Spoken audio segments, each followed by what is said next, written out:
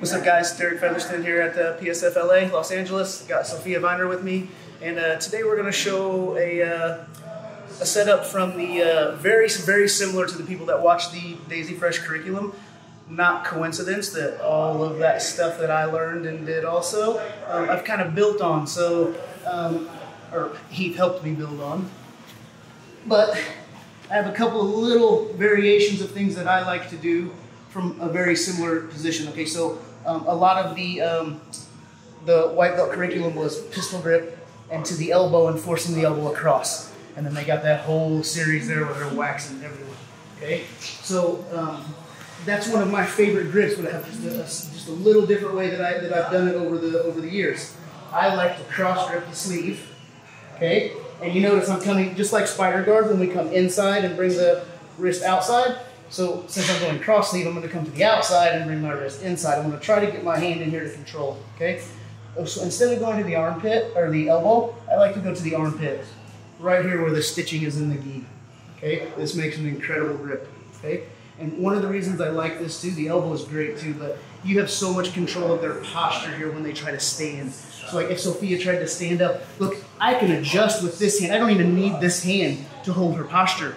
So when she stands up, I can focus on here to keep her down, okay? I don't even need this hand to hold the arm. I hold her here. I can come back and get this anytime, okay?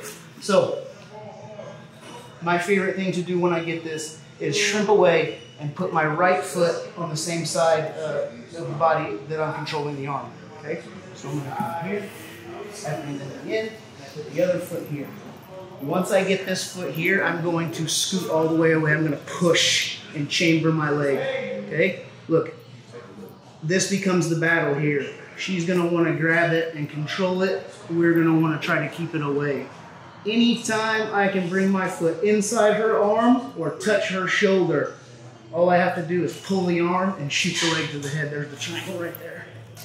Okay? You're probably not going to land with it like this. You're still going to have to do this and grab the head, grab the shoulder. Okay? But we're going to go cross grip, elbow, or I'm sorry, armpit. We're going to move away. And look, this works even if she stands up again. Even if she stands up, I can keep triangles here. Okay? And what I'm focusing on, stand up. Again, you're not going to land normally in a full-blown triangle like this, right? The triangle is adjust, adjust, adjust, okay?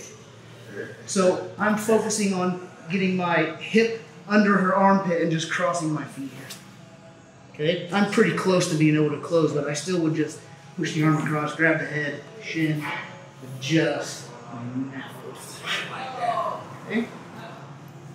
And it doesn't matter if they're on the ground or if they stand up. Same thing, okay? So cross grip, under the armpit, okay? Bring that elbow in, get a good grip. Come away, foot to the hip, and I push her away. If she stays there, look, there's the triangle right there.